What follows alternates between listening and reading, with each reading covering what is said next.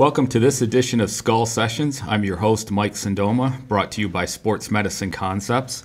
And today I have a very special guest joining us on Skull Sessions, and one that I'm particularly honored to have with us today. Our guest is the infamous Pepper Burruss, retired Green Bay Packers head athletic trainer. And Pepper, I know you to be quite a storyteller from the many tours that you've given us over the years of Lambeau Field. But before I let you get into some of those topics and some of those stories, I have one of my own I want to share. So I figured I better get mine out first. Pepper, I've seen you speak many times over the years, mostly regarding emergency preparedness. I remember vividly, long before we met actually, I remember vividly sitting in, I think it was a presentation you were doing at the NATA, and you put up a slide. And during that presentation, you put up a slide of an injured football player in a fencing position. Fencing position being an athlete that's neurologically injured will oftentimes present kind of like they're fencing, and it's just a indication of a neurological type of injury. And your comment that you made when you showed that slide was that as an ATC, or as an athletic trainer, sometimes you know an athlete is critically injured before you even step out onto the field to go out after them. And you just get this feeling that something isn't right with the situation that you're looking at. Whether it's a feeling or a visual, you just have a sense that today is a little bit different, or this injury scenario is a little bit different. And of all the presentations I've seen you give since, it's that has stuck with me, because unfortunately that has proven true for me a couple of times in my career as well. So I remember that and noted Pepper Burruss in my mind as a result of that, and followed you in your career long before we met. And after the Dennis Byrd accident, which I believe was 1993, I read up everything that there was to read on that incident, everything that you said about it, every book that was written about it afterwards, press releases. I read up and made it a point to study that. And why do I bring all this up? Because that, in the course of that, I gained a lot of respect for you prior to ever having the opportunity to meet you. So when we started working with the NFL, when our program kind of started to become adapted by medical teams in the NFL, I knew that you were an athletic trainer with the Green Bay Packers that had emergency response well under control. I just knew that. So my thought was, all right, well, there's 32 teams in the NFL. One of them is the Green Bay Packers, so we'll be lucky if we work with 31, because we're probably never going to have the opportunity to work with the Green Bay Packers. So I said, all right, that's fine. And then one day, I'm sitting in my office, and I'll be completely honest with you, I got up from my desk and was on the way to the restroom. And the phone rings, and it didn't even give me reason to pause until the phone says, call from Green Bay Packers. And I stopped dead in my tracks, 180 degrees, and I thought to myself, this phone call is not going to voicemail. There is no way this is going to voicemail. Unless you had to get to the bathroom. Well, I couldn't have gotten it. There's very few instances where I couldn't have put that off. And there you have it. It was you on the phone inquiring about us coming out and working with the Green Bay Packers. And I was honored that you thought enough about what we had accomplished over the years previous to warrant us coming out. And I know you were kind of, I'm pretty sure in the back of your mind, you were kind of like, well, this is kind of interesting. Let's have them out and see. Let's just see if they have anything to offer us. So I was honored to have that opportunity and have been honored every year since then to work with the Green Bay Packers, even now that you've retired from that. So I'm again, that's how I've gotten to this point, and now here we are with you joining us on Skull Sessions in the podcast. So I'm honored to have this opportunity. I believe the experiences you've had throughout your career are something that we can all learn from, and I'm hoping that through some of the experiences and some of the stories you tell about your experiences that we can bring that across to the listeners today. So let me start. Let me get you started. And I think once we get you started, I think it's going to be a pretty easy time we're going to have of it from that point forward. A lot of your listeners don't remember the wind-up toys where you pulled the string on the back and they just went. Yeah. So if they're old enough to remember that, just pull my string is what you're saying. That's what I'm. All right. So here, number one, I'm going to pull the string. Let's go back to 1993, and I'm going to open up with November 29th, 1992. 1992. Okay. November 29th, Kansas City Chiefs, Meadowlands Stadium. So you gained some notoriety for your involvement with that incident. But you had mentioned to me in our conversations leading up to getting ready for this podcast that it was kind of happenstance that you were the one at the head and neck of Dennis Byrd that day. Well, yeah, the fact of the matter is that two of our athletes, New York Jet players, crashed into each other. They were going to make a sandwich out of the quarterback, one coming from the left, one coming from the right. And the quarterback, Dave Craig, stepped up into the pocket at the last second, and Dennis Byrd and Scott Mercereau crashed into each other. And they both went in reverse right onto their back. Bang. Bob Reese, my boss, the head athletic trainer, and myself, we see it happen. And as you kind of alluded to, you see things happen. We were almost in motion before we realized they were down. And as you say, happenstance or otherwise, I went to Dennis and Bob went to Scott. Very rare to have two of your own athletes down at the same time. And as you would say, the rest is history. So reflecting back on that day, what do you feel that injury has meant to the athletic training profession? What would you say that we've gained or have yet to gain from that injury situation? Because it is a fairly infamous situation or injury scenario. Well, to be a little self-deprecating is that many have come before and many will come after and done a fine job. And for some reason, this seemed to take on a life of its own. Dennis was honored at the NATA. He made a profound recovery, blessed beyond belief how he's come back from quadriplegia. And tragically, 2 years ago, he's killed in a car accident. But aside from that, my involvement became somewhat of legend for no good reason at all. And I'm not trying to be humble or otherwise. So many other athletic trainers have boarded athletes, have had great results. Some have had bad results. And I'd like to say no fault of their own. Because if we do what we're trained to do and we do it flawlessly, then the rest is up to God and the circumstances of what happened. So ours turned out very well. And as I've alluded, it became somewhat of legend that we did something magical, but we didn't. Things worked right. And I will tell you that 10 hours after that injury, when I was finally sitting down to have a bite to eat with our team doctor, I was just going back and forth. Did we move him too much? And I don't think I used the we. I said, did I? How do I know if I moved that neck too much? How do I know if I did this? And he just said, hey, you did the best you could. You did as we were trained. You did as we drilled. And there you have it. And once again, the rest is history. So we've also talked a little bit about the support network from those athletic trainers that have had the unfortunate experience of dealing with a situation like that, and how sometimes we forget about the caregivers and maybe some of the support they need as well. So what did the incident and your involvement in that incident, what did it mean to you personally?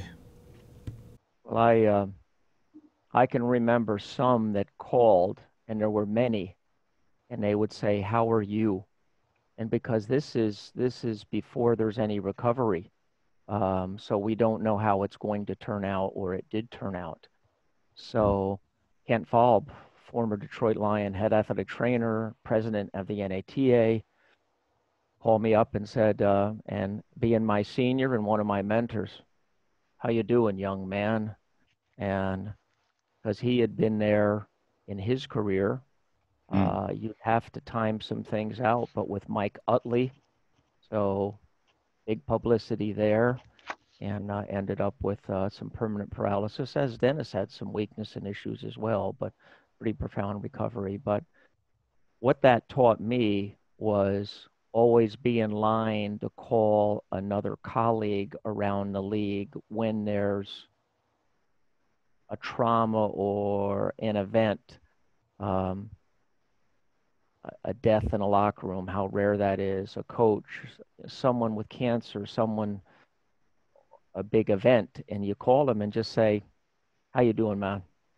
And I'm careful not to say, been there, done that, because unless you've walked in someone's shoes, you don't have the right to really say, I know how you feel. mm, mhm. And maybe you do, but um, it is what it is. But be there to support our brethren and sisterin and those around the league, not only the league, in the profession, to say, if you know them enough to call, to say, how you doing, man? And just leave it at that. Don't, how'd you do? What happened? What happened? What's this? It's not about debriefing. Let them talk. They need someone to talk to that at least is a compadre and kind of gets it.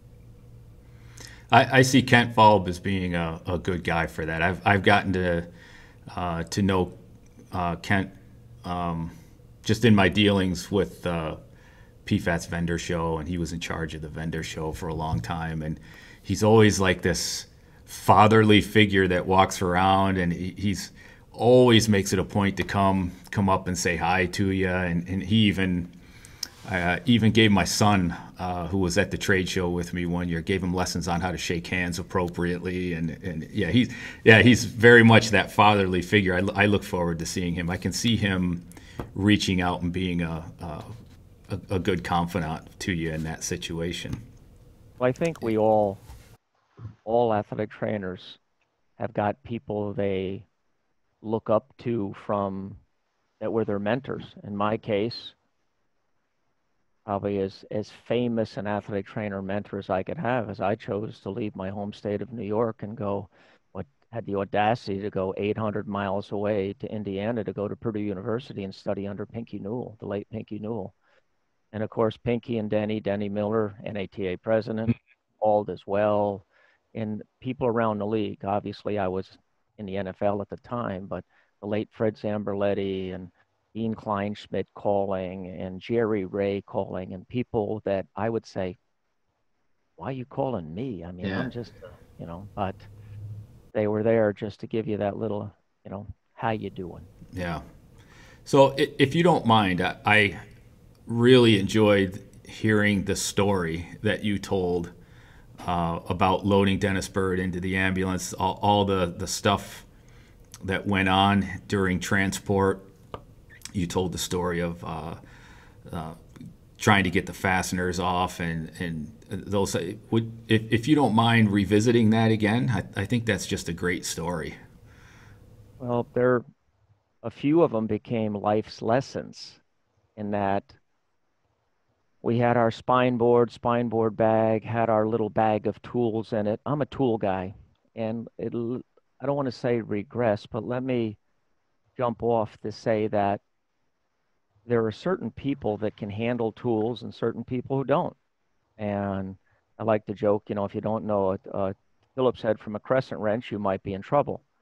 But if you know you've got two left hands when it comes to using tools and stuff, maybe you're not the right person to be in charge unless that's the option you have. But I was always a tool guy, and we had a pack of tools in our board. The situation took place with Dennis. That is before our head, neck, and spine committee decided that the face mask would come off before you put somebody in a rig in the ambulance. But in this case, he was moved to a Miller board at the time. I think there are other better sized boards these days, and you go through all of them.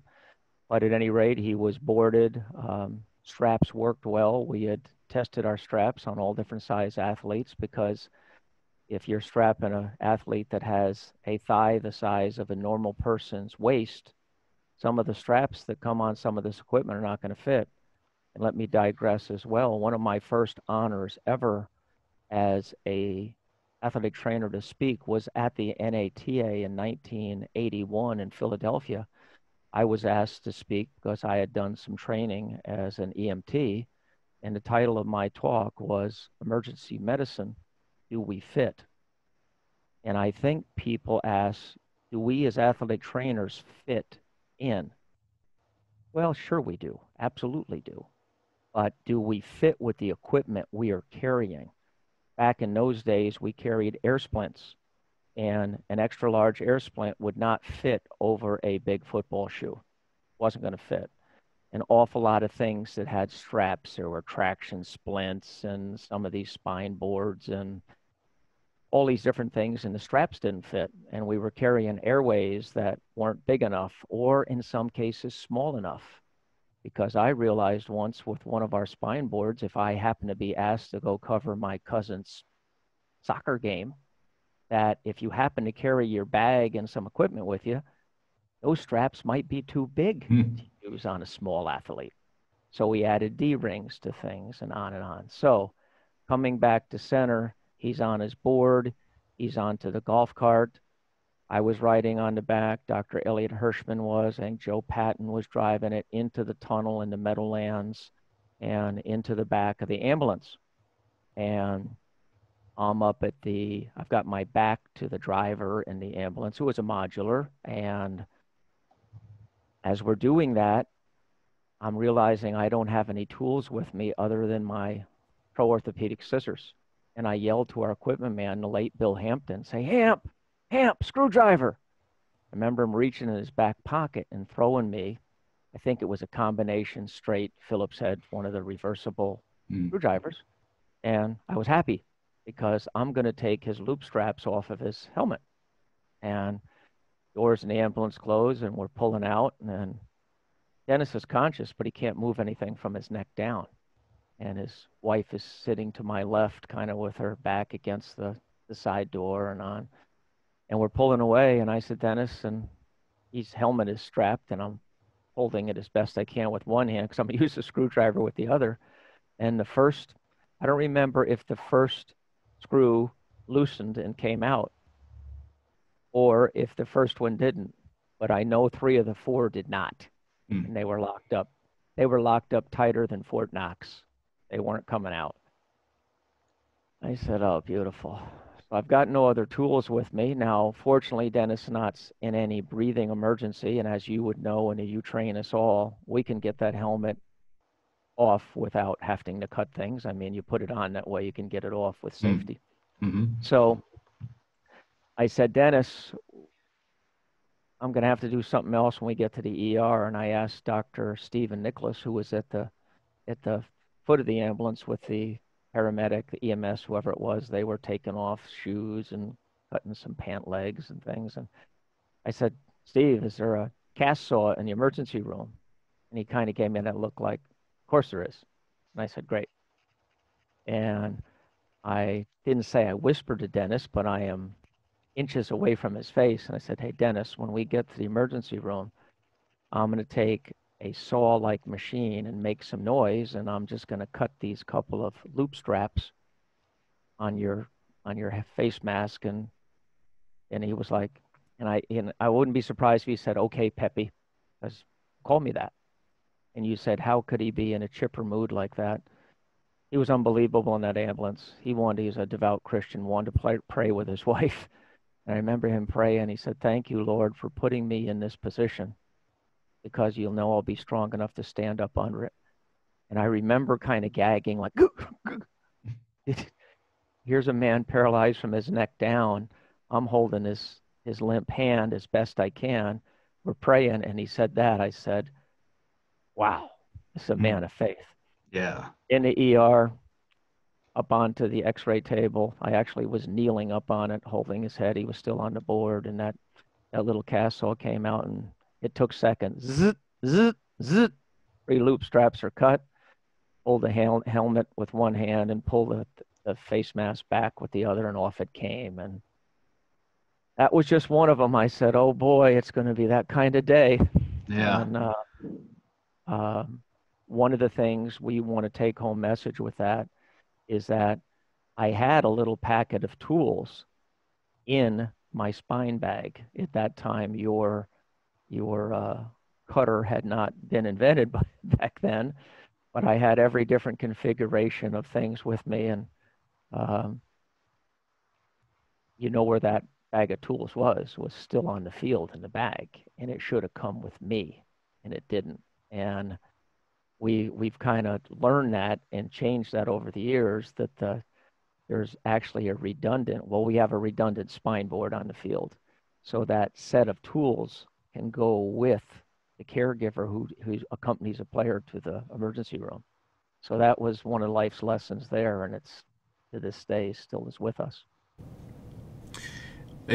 It's interesting that the cast saw, because did you ever see the TV series Friday Night Lights? Are you? I I I tended not to be one of those watchers. I've Yeah. never watched Hard Knocks. I never watched North Dallas 40 in its own, because there's truisms and all of this stuff, but some of those things make light of, there was even a movie made of the Dennis Bird situation, and my friends were calling me like crazy because look at my hair now, but I was a dark curly haired, and some old geezer was playing my role. And the thing that just irked me is how Pepper, the athletic trainer, walked into the locker room and said, "Hey, anybody else got to be taped? It's kind of the last call," or whatever was said. And I'm like, no athletic trainer in the world does that. No. We're just trying to get done taping so we can put our shoes on and go on the field. Yeah, we don't want anyone else coming in. Anybody else need help? I'm here. I was, oh boy, oh boy. But I did get a lot of phone calls saying, "Hey, it was just the time I had come out to Green Bay, so it was in the '93 year maybe." And they said, "Pepper, you got a little bit older and put on a few pounds." And oh boy, oh boy. So I found that Friday Night Lights interesting because in the first two or three episodes of that TV series, the quarterback for the team gets critically injured and is paralyzed. And of course, being in the topic area that I'm in, I watched that pretty closely, how that was managed and what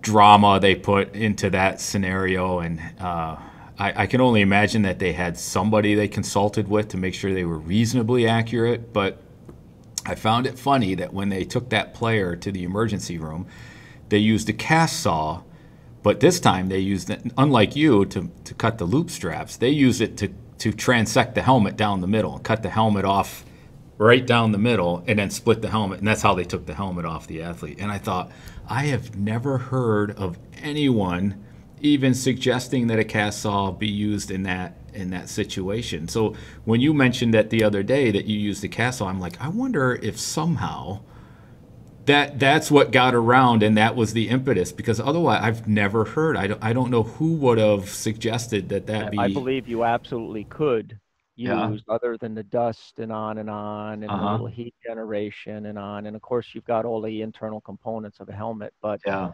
a cast saw just vibrates, and Right. I believe it would cut the polycarbonate or whatever you have a helmet. But the point that I want to go back to is that in successive stories written thereafter, that I accompanied Dennis to the emergency room because my boss, Bob Reese, the head athletic trainer, was not going to leave the field. I was the logical number 2 in command to go. And again, I was kind of the EMS guy. I had taken two levels of New York EMT training and had volunteered to do some teaching with it and on and on. So that was my bag ever since my little green American Red Cross first aid book that I took in high school at the local firehouse. So I was always intrigued with that end of the industry. But in some of those articles is this, and then Burruss cut the helmet off. Mm. And now you can talk to a newspaper, but you can't. Hey, Yeah. that's wrong. That's Right, wrong. right, right. I did not take a German saw, the big chain, the big saw with the big blade, and that they used to take a car apart. I did not have jaws of life with me. I Yeah, did not cut the helmet off. right. Well, that's good drama. That's good in the print, but yeah, that you can kind of hear the collective gasp of the athletic training community when stuff like that is printed. You know, we all know that that wouldn't happen, but I guess it makes for good drama, good TV, right? The sidebar for you too. You say that you pull the string and I talk. As I had come out here the first of '93, just a long month after Dennis had been paralyzed. And the '92 year at the Packers had taken one of their linebackers off the field on a board. I was not here. I don't remember seeing film of it. But I got here and a local ambulance firm in the state wrote a letter to me, the head trainer, new head trainer, congratulations. Um, we would really like to come up and help you set up an emergency action plan scenario because, as you know, this particular player at the Packers, not by name, was removed from the field. And maybe you know that at the New York Jets, Dennis Byrd was taken off the field, and there was verbiage that said, we can help improve on both of those scenarios. So they didn't know who they were talking to, apparently. No, but they also didn't know that I ate that letter right there in my hand. Maybe I set it on fire with my fingers. I'll bet you did. But there was a follow-up phone call to the gentleman in charge of that ambulance crew out. It was in state, and I think I heard him swallow the phone. I wasn't quite sure. Yeah, I'm sure he did. Yeah, I'm sure he was eating every word that he wrote. Yeah. Well, in addition to your work with the Packers and with the Jets, you also, as a member of the Professional Football Athletic Trainers Society, you also served on the Head, Neck, and Spine Medical Committee, as well as serving 2 terms on the Executive Committee. During that time, what are some challenges that you faced early on in your career that maybe are not challenges today, maybe because of technological advancements, maybe because of your work on the committee? And also, what are some challenges that are still there today that we haven't been able to seem to overcome?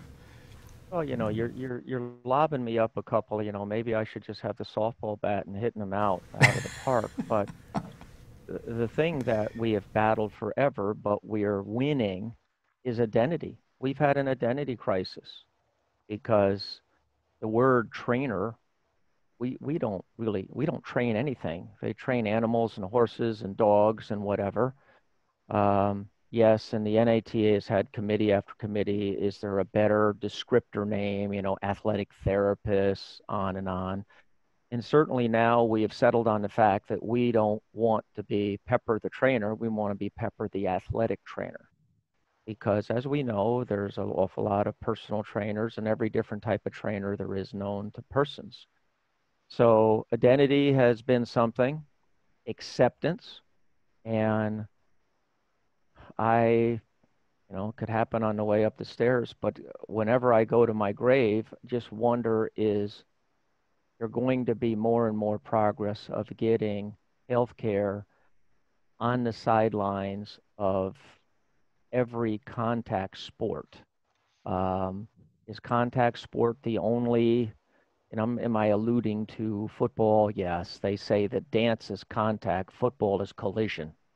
But soccer has a tremendous amount of concussions and potential head injuries, and of course, hockey and blah, blah, blah. But we need trained people on the sideline. So it's not the coach that hasn't thought about how to do A, B, or C, or how long it's going to take to get an ambulance at a place that's not covering, and what states and counties have those requirements, on and on and on. So I think that we've made tremendous progress to that end. Um, my goodness gracious, the students that are coming out of school, the graduates now, they make us oldsters look like we were just dummies. Mm. I mean, their advanced practice, their standards, the technological things they're dealing with, and you yourself with the advances that you have made with teaching, to the point that in your learning center, or whatever your training center you're calling it now, is beyond my comprehension of what that would offer to someone to experience and drill real life scenario, however you're saying it.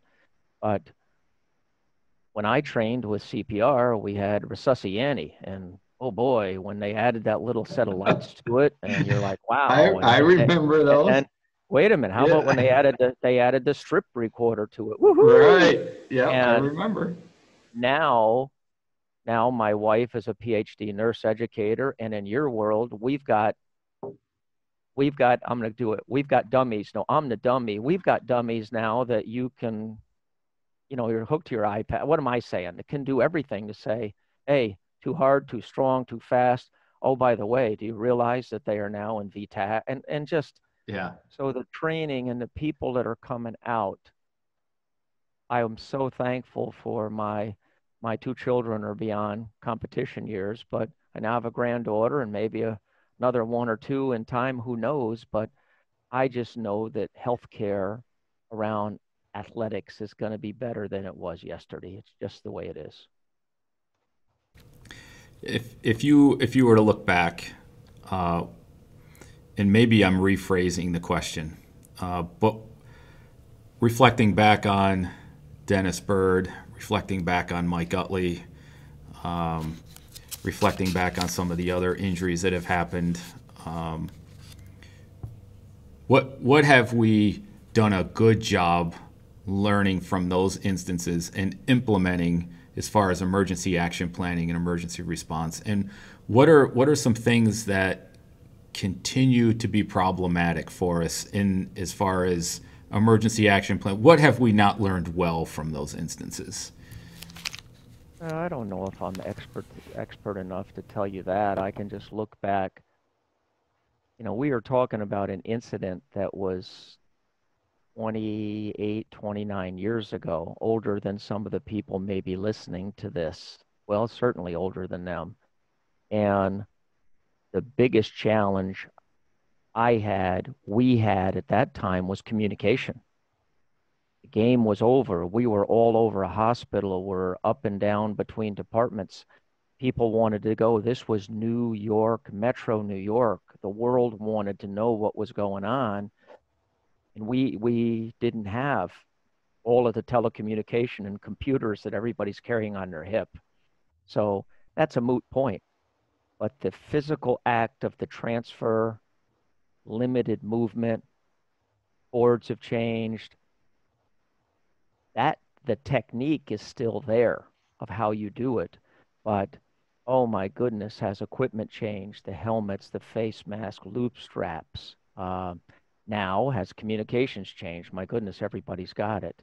Um, Recording of said event.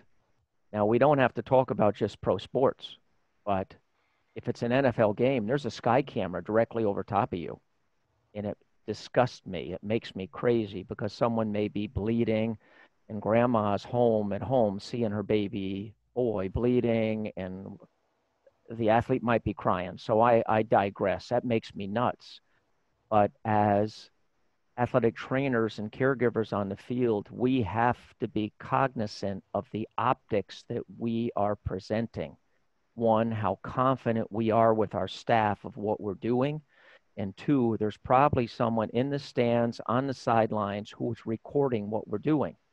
And I'm not trying to be dramatic saying, hey, do I move my elbow a certain way so I look like I did a better job? No, but you've just got to be conscious that we've always said practice makes perfect. So if you're practicing and you think it's going to be perfect, that's a misnomer. Mm, In the Absolutely EMS, is. Yeah. I remember saying perfect practice makes perfect. Why do you drill CPR down to the last millisecond? Because when you're in the field, if you've got a, I'm going to make this up, a 10% flaw error, you're still 90% good. Right. But if you're kind of a 50-50 learner and you screw up, but you're think about what you've got. Perfect practice makes perfect. And then there's just the unexpected weather conditions. Who's to say it's going to be a bright 72-degree day with no wind? It could be pouring rain and you're out in mud. It could be, well, Green Bay, Wisconsin, Right. Minnesota, Buffalo, the great Northeast. It could be whatever temperature. And we've done a little bit of battle about, well, an athlete should be totally stripped down and everything taken off before you put them on the board. And those are all discussable points in your action plan. And just the fact that those words never existed, an action plan. Right. Now we reduce them to writing. I used to have a president at one of my organizations that said, be careful what you write down. They can hold you to it. Okay. Or also write down what you write down because that's going to be your standard of care. Right. But there's so many things to learn. And I think that's the important thing is you can learn from everything you do, that if you don't learn from history, you're doomed to repeat it.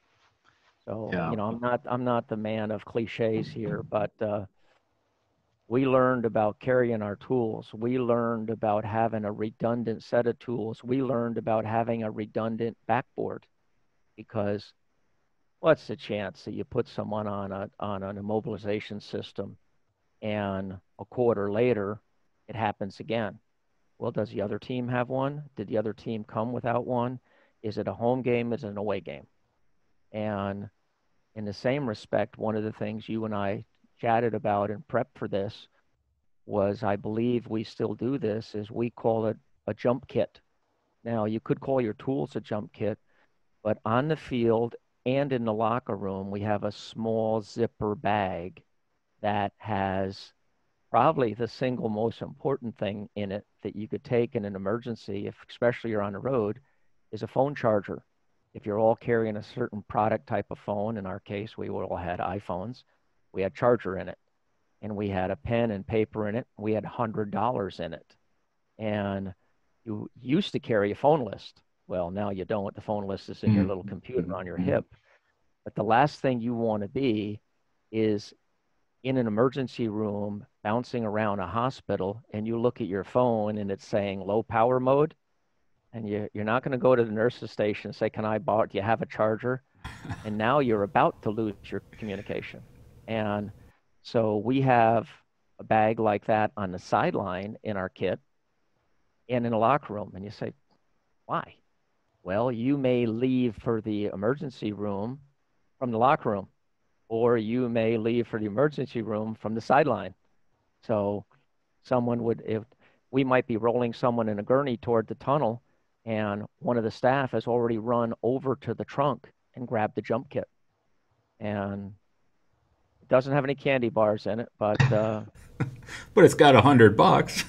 but in the same respect, when you're on the road now, maybe in high school and the like, you're within the conference. In professional sports, you could be across the country, and you're not going to get back to your clothes. You may be in soaking wet gear from being in rain, and the host team is probably going to go to the locker room and get your clothes and bring them. You may not be home for 2 days, and it's kind of nice to have a phone charger and whatever, but you say, that is, that's such minutia. I said, no, That's, you got to think in the box, you got to think out of the box. You just have to think Yeah. and learn a little bit, and say how we prepare for the worst, we hope for the best. All of these are classic EMS lines. Prepare for the worst, hope for the best. Well, if you're sitting around one day and say, okay, if this happens here and this happens there, and we had it at the New York Jets, I was looking at our practice field and there's a little man gate, chain link man gate that you got on and off the field. And I looked over at the double gate that had this big old chunk of chain on it with a lock on it saying, if we have to get EMS in, how do we get them in? And some people said, well, most of these rigs carrying bolt cutters or jokingly dynamite or whatever they're doing. But just that, I just think about those things. Like, how are you gonna get the golf cart off if it's whatever happens? You got it on, you got it off, or the groundskeeper locked it to keep everybody out, and he's over mowing the lawn on the next field. You don't have keys. Just things. Just drill it down a little deeper than you thought about. You've mentioned a couple of times the tool kits, the jump kits, and stuff like that. I know from my experience in working with you that your toolkit has a lot of your own tools in it, and I don't mean wrenches that you bought, screwdrivers that you bought. I mean little tools that you have actually made yourself to help you in certain situations. Well, help me with our um, the hardware where you push the piston in on it. Does Yeah, it have a name for it? Quick release? quick release. Yeah, quick release. You've Yeah, got you've got quarter turn screws, and of course a Phillips head would do that. yeah, But if you've got to push in that little almost ratchet release on a quick release, and you don't have something with you, you're saying, well, a ballpoint pen. Well, yeah, maybe. So even on our little tiny stubby Phillips head screwdriver, I took a piece of coat hanger and bent it appropriately. yeah, So it was a little 3-inch piece that could swing out, and it became the tool to press in yeah. that loop lock. The little, and I said, if you're out there with your scissors and you're like, hey, now I'm going to use an old word, who's got a big pen? No, you don't have a big pen. Said, you need to push those little tiny releases in. So you're talking about, and in many of our kits, I would take a piece of coat hanger, 4 inches long, bend a little loop at the top of it, wrap some power flex around it so it had a little bit of a handle. And those were in my fanny pack. Those Yeah. were in our kit. Those are on jump. Can't have I enough tools. I remember the first time we were out there and that thing came out of your thigh. I'm like, what the hell is that? What do you do with that? And then when you showed me, I'm like, it's genius. Take a coat hanger. There's a little bit of flex tape around the end of it, so you didn't cut your hand when you were holding it, and doink, there you go. I literally had refined that a little tiny bit with our screwdriver to put the little loop at the top and screw it right into the handle of the screwdriver. Yeah. And now you could flip it down, and if you need it, you flip it back out, and it just, you know, yeah. And then I didn't patent the pepper coat hanger pusher inner little thinger. oh, you should have done that, because if you did, you'd probably be in uh, some tropical island. We'd be doing this interview, and you'd be in a hammock in some tropical island. I'm in a tropical island, Green Bay, Wisconsin. All right. During that first time we were out there with you in Green Bay too, we also, as part of our equipment that we have with our setup, is we use the Pro Strap. And I came to learn that you were instrumental in the Pro Strap as well, and that is something that it's in all of our equipment simulation kits that we have. 100% mine. Yeah. 100% mine. And interestingly, how that came to be was, and you can add better history than I, but I had one of the first motorized boards brought to me 20 years ago, Mm-hmm. and it Mm-hmm. had side handles on it. And certainly it did a beautiful job of getting under an immobile patient. Beautiful job. It was heavy, it was expensive at the time, but there was no way to secure and hold the head. Sure, you could maybe have sandbags or whatever you would Mm-hmm. do, but there was Mm-hmm. no, I'm going to invent a word, no strapability.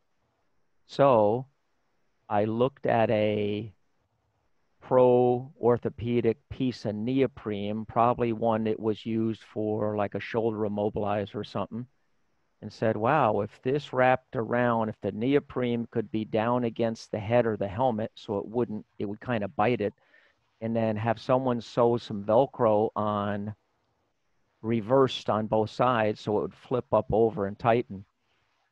Did that, worked. Called Jerry Deddy at Pro Orthopedics. He said, oh, Pepper, we're going to call it the Pepper Strap or whatever. And, we'll send you $1 from each one. I said, yeah, great. I'll be able to buy a cup of coffee. And I said, no, don't do that. But you send $1 from every one that gets sold to the Pinky Newell Scholarship at the NATA. And whether that still happens, but I've given away dozens and dozens and dozens of those to our EMS people because to me, the neoprene will grab a helmet. It'll grab a helmet with a face mask, without a Yeah. face mask, or it'll even come across and grab even a kind of wet forehead as Yeah. well. Yeah. And it's interesting you bring up. I've almost forgotten about it, but yeah, and It's an integral piece of equipment. Like I said, it works so well that it is part of the equipment in each one of the emergency kits that we have with our simulation kits. So it's an integral piece of equipment that we use routinely as part of the protocol that we teach. Interestingly, as well, I can't find a source for it anymore. Do you know? Is anyone selling? You do a. Pro Orthopedics doesn't make it anymore. I'll have to look into that, but Oh no, Jerry Deddy made those at Pro Orthopedics, and now whether in the last couple of years have they been sold to other companies, but you know, Moose Deddy, the late head athletic trainer of the Philadelphia Eagles, invented the entire world of neoprene skin diving equipment for sports, and of mm, course now everybody thinks they've been around forever. Well, that's reasonably forever, the last 40 years, 30 years, yeah, but yeah, I did the strap in the same respect. We would always want to put something if you're putting a head on a board. yeah, We want to have some packing around the head. I took some knee sleeves or a shin sleeve and put some of the temper type foam in it. And those rolls became the rolls that we would put under that strap because once again, neoprene against neoprene was rather adherent, not right, yeah, slippery. yeah, Worked yeah, well. So yeah. had some I'll fun playing with neoprene. I'll have to look, but our normal source that we used to buy them from, just normal sports medicine supply companies, your traditional sports medicine suppliers, they I can't find it.